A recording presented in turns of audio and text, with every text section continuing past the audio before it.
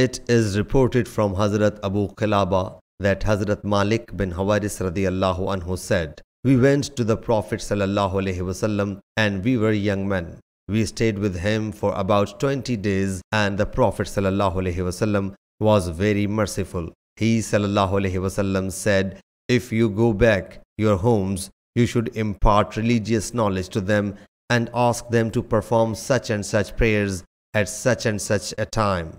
When the time of any prayer gets due, one of you should proclaim the call to prayer and the oldest of you should lead the people in the prayer." Sahih Bukhari, Hadith number 685.